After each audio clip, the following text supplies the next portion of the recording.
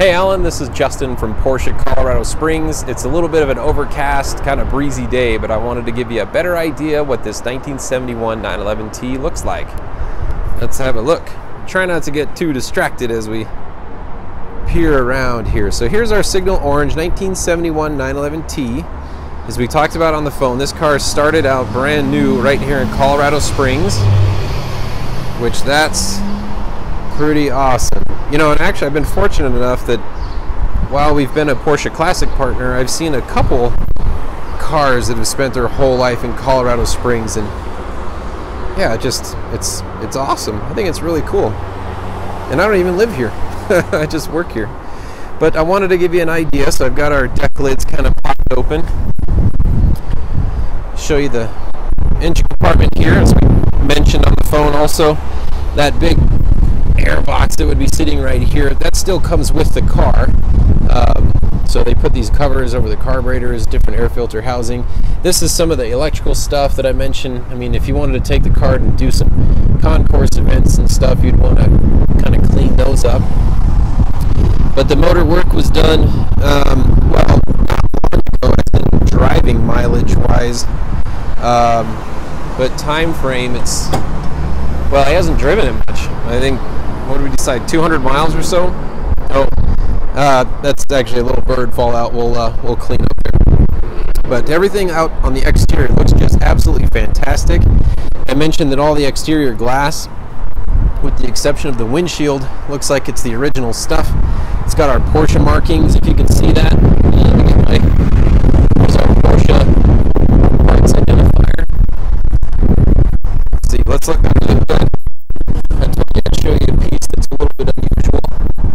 Alright, I need to get lucky here. Apologize, I'm gonna put our Ferrari hood prop in place real quick.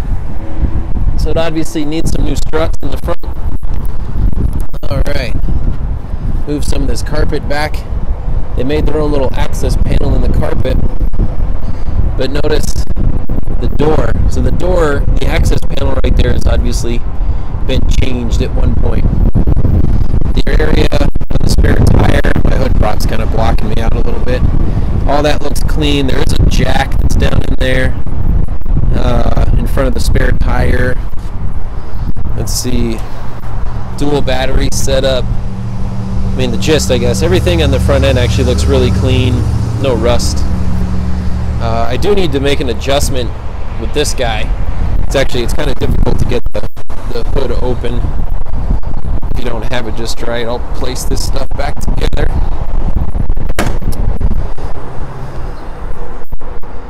Yes, there's one. If you can see that, where my fingertips at, right there, right in the hood. You can kind of see it's a little tiny. Otherwise, the exterior looks really, really nice. Let's take a peek inside. Let's see, door panels look great. Door pockets look good. Let's see. It's got a little bit of patina where the feet have been rubbing, getting in and getting out. I mean, it's been used.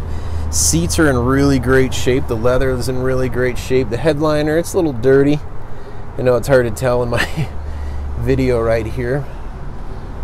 But, you know, it's from 1971. And geez, if it were perfect, you'd have to wonder.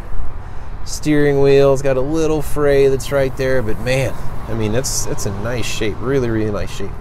9,204 miles on the odometer. I'm pretty sure that's not completely accurate. Just based on, well, but you know, I mean, this day and age, you never really know, I guess. But I'm certainly not going to say that there's only 9,000 miles on the car. These are cool. Here's a book. I got more books inside that I'll show you. But here's a manual.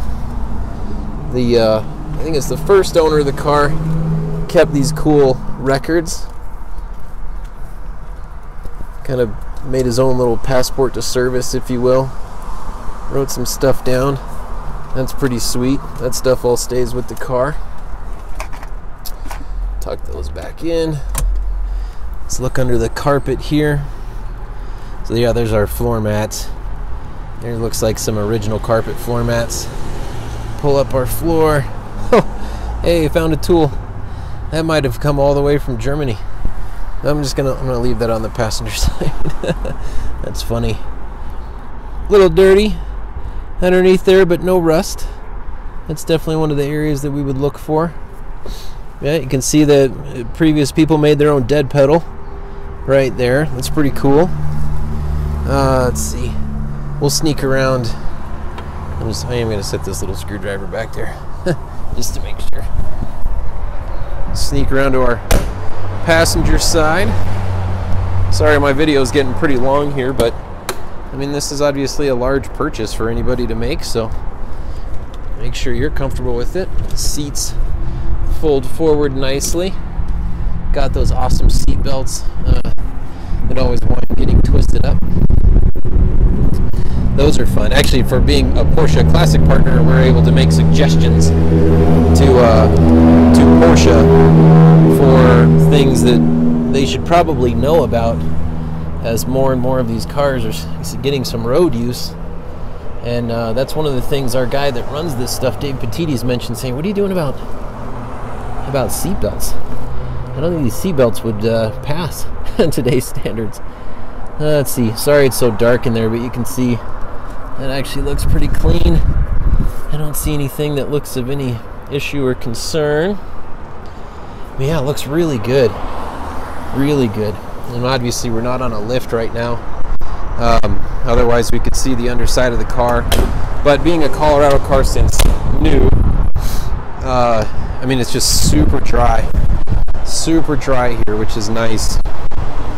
This car is awesome, and it drives extremely well. Yeah, I really hope that you can maybe take some time, come out and check out the dealership and this car. All right, thanks again. We look forward to talking to you soon.